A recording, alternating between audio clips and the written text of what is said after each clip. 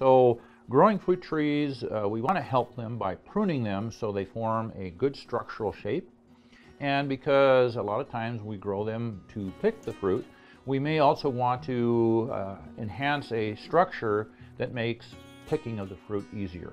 Okay, so really we're trying to help a tree grow so that it's physiologically very robust and very strong and structurally sound, and also functional for us in growing the kind of fruit we want, big, juicy, well-flavored fruit, and accessible fruit so that we can pick it off the tree. So I have this cross section here of a tree stem that I cut in half so that we can demonstrate how a tree functions.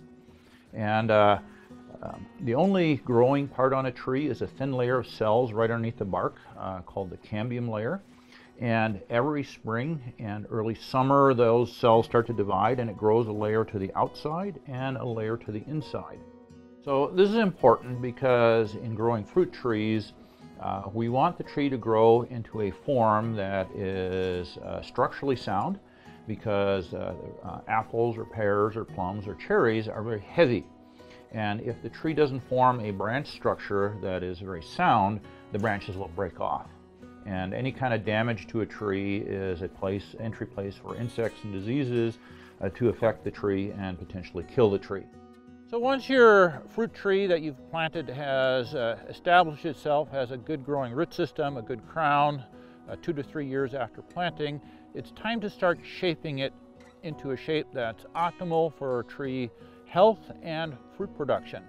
So there's a couple trains of thought as to what is the basic architecture we want a tree to develop into. This tree has been pruned into what we call a basket shape, where we don't have a main central leader that grows tall. That's been removed as the tree's been growing, and instead we've promoted 3 to 5 lateral branches to grow outward into a basket shape. And that way what we're basically creating here is a tree that's a big umbrella, so the leaves are all optimally placed in the sunlight for photosynthesis. That's very important because the leaves produce the sugar that's necessary to produce the fruit. And in this case, the cherries that are going to be produced are a direct function to how much photosynthesis this tree can conduct, which is a function of how efficient the leaves are and the overall leaf area of the tree. So at this point, we want to prune this tree so it is a perfect solar collector and also is accessible for picking the cherries once they're ripe on the tree. This area in Montana, Flathead Lake, is fairly isolated, so actually here most of the commercial fruit tree growers will prune them this time of year. And for apple trees and pear trees, plum trees, etc., end of March is the ideal time to start pruning these trees for summer fruit production and good architecture. So we take a closer look at this overall structure of the tree. We want the branches, each branch, to have its unique space in the sunlight and in the air. We don't want branches growing into each other. So really the first step of pruning is to look at branches that are growing into the tree rather than growing out from the tree. We call these interfering branches because they are eventually going to grow into other branches, interfere with them, rub on them, create injuries. We have the hand pruners. Bypass cutting head usually works the best, makes a clean cut.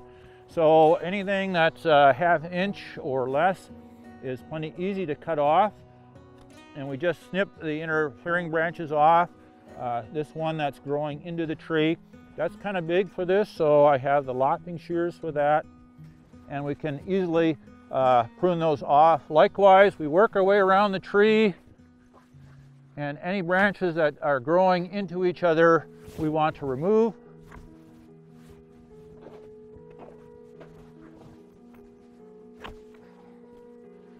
So that this tree will grow outwards. There'll be good aeration in it, and we won't have branches shading other branches, because leaves that are in the shade can't adequately photosynthesize, they don't produce sugar, and they may actually steal sugar from the leaves that are in the sun just to stay alive. So we want all the leaves positioned in the sun, and we want to have a good positioning architecture out here. The more sun absorption, the more sugar production. the more fruit production we'll get. So we always will prune back to within about a 1/4 inch of an existing branch or bud. So that way when sugar transport from the leaves comes down and water transport comes up, it goes right by the cut, and that cut will heal quickly. We don't want open wounds because this is where fungal and bacterial infection can occur. So if I can hang my hat on it, it's sticking out too far. I want a nice smooth cut because that will heal a little bit better. But anytime I see bad cuts, I want to try and correct those. So the ideal cut on here would be right there, and you can see this dead area right here that has difficulty healing. But now that I've made it smooth, the living tissue will grow over that dead area, seal it off, and this stem will then become more impervious and resistant to fungal and bacterial infections. Open wounds on a tree are just like open wounds on a person. They're prone to infection. And so the whole point behind pruning is to create as little injury as possible and that those injuries heal quickly. In cultivating any trees, but especially fruit trees, there are a variety of diseases that will affect them, and the best way to manage diseases is to prune them out as soon as you see them.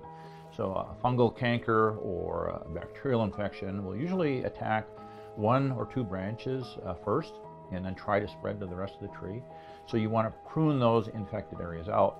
And so I may have bacterium or fungal spores or mycelium on there, and then I go to prune and shape a healthy tree. I'm actually inoculating that tree with a disease. So it's really important to clean off your tools periodically, especially if you're pruning out disease. You want to clean them off immediately afterwards.